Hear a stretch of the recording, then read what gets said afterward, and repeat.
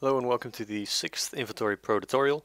In this tutorial we're going to set up visual item equipment, so to give you a quick peek of what we'll be creating when we pick up some items like swords or daggers, shields, whatever. When we equip them, we want to show them on our model. When I equip a dagger, it might be on the left hand, might be a bit hard to see, and if I switch it to the right, it will actually move to the right hand. And we also have shields and whatnot. So let's get started. So first, go to our scene. And the first thing we have to do, assuming you followed tutorial number 3, where we actually set up the character. So let's just check if that's all set up correctly. So in our equip editor, we have the equip type editor. And here we set up all the possible equip positions. And later we associated those positions inside of our character window. So, as you might remember, we have the head, and inside of the head we can just get rid of that. Inside of the head we can equip the head type objects. So if we go to a specific item, for example the helmet, which has the equip position head, which we gather from the equip type editor, so all the types are specified here. An item is given an equip type, and once the user equips it, it is equipped to the slot inside of our character window. Okay, so we've got that all set up, and now we actually want to visually equip the item. So let's just start by creating the possible equip positions on our character, and then creating some items to actually equip them. So if we go to our character, we see that inside of our inventory player we now have a list called equipment binding, and what this does is equip the type to the actual proper location to show it. So first thing first, it's pretty safe to click force rescan, although you don't really have to. It simply grabs all of the items that it's getting from the associated character UI. So if this one's not set, so assuming it's set to none, you'll get a warning that it won't be able to show all the items, because since version 2.1.3 you can actually have multiple characters and therefore equip items to multiple different characters. So you have to set the character UI to the player. So let's grab that. As you can see, it scans all the items that we have inside of our window, and then we can associate a specific type. So for example, we have boots here, or let's go with the left hand. We might want to show a dagger or a shield. In the right hand we probably want to show a sword. So our sword is going to be equipped to this equip transform, and we can either choose between make child, which places the object inside of, let's say, the hand. So if we place the hand transform here, it will make the sword or the visual item you're trying to equip a child of the object we selected here. If you choose replace, it will actually literally replace the object. So if you have clothing that actually overlaps the body, you might want to use replace to replace the body, so you don't have two meshes on top of each other. Alright, so first let's go into our Ethan model here and go to the right arm and make sure we create a new equip to object. I actually already created one, but you could let's just remove it for a second. So first you just right click, and then you create a new empty game object and you position it where you like it. And as a standard, or well, it doesn't really have to, but as a good guideline, you could use the blue arrow, blue vector, to position it the way you want the model to be shown by default. So let's say you want the weapon to, or the sword to, go forward from here. We can do it like this, so it's roughly positioned in the hand. We can position it more precisely in a bit per model, but this is just for all of the models globally. Alright, so we created the equip position for the right hand, so let's just give it a easy name. And let's do the same one for the left one real quick. So I already created it, so it's the exact same way, just make sure you create it there. Let's make sure this is roughly the same as on the other side. Okay. Then we're going to our character. Of course.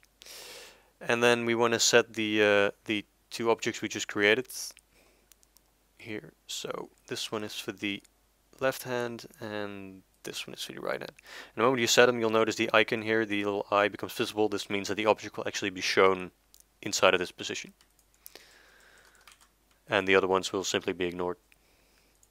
Okay, so let's create some items that we can actually equip, because all we have now are cubes, so just create some.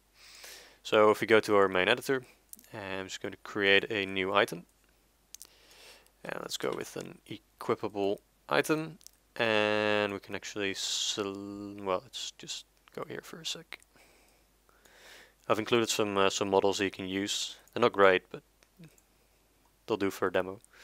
So inside of our inventory system, demos, assets, models, we've got an equip items folder, and in there we've got some sword, shields, daggers, that sort of thing.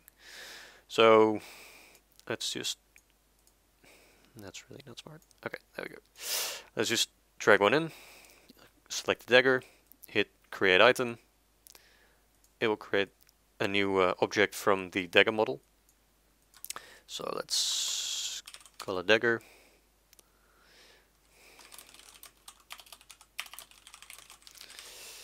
Give it an item icon, let's see. And we want to equip it to the, let's see, dagger type. And the dagger type is inside of our character window. We have the left hand.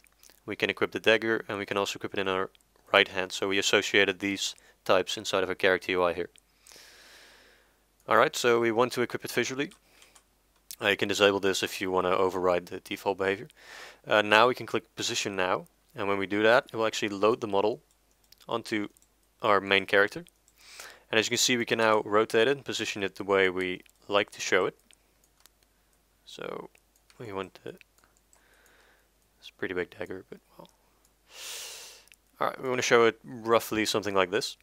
And once you're done positioning, you go back and you see this large green button, save state. You simply click it, and it now saves the position and the rotation the way we just set it. So when we equip it in game, it will actually look like this. Okay. So we can give it some stats. Okay.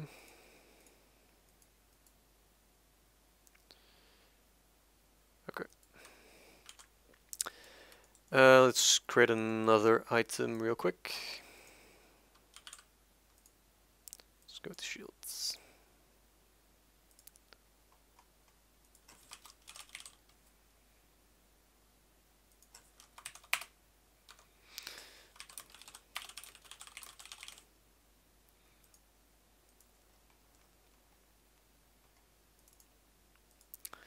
And we equip this to the shields, obviously. Position it.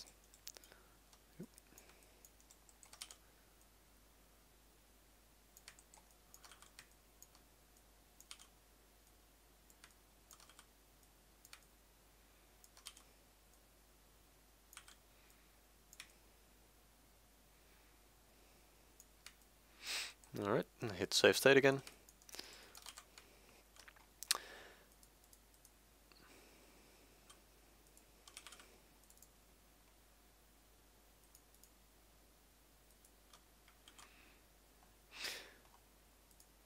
Alright, so let's try it out. So I'm just going to click the little eye here, which will actually select the object inside of my editor, my project folder.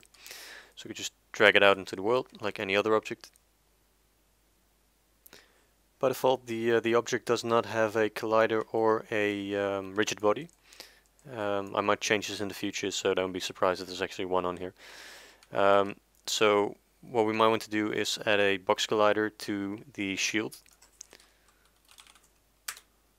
And maybe also a rigid body, so it'll actually fall in the world.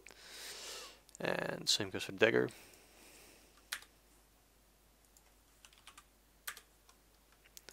Okay. So drag in the dagger. Okay, let's try it out.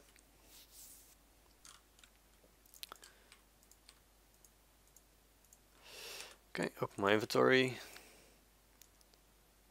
Click the item. And as you can see, it actually equips to my right hand. And if I do another one, it equips to the left hand. can even swap them. All works just like that. Let's test the shields, and it also works just fine. Alright, that's about it for this tutorial, and I think this is actually the last tutorial of the Getting Start tutorial series, but I'll make more tutorials in the near future, so stay tuned. Cheers.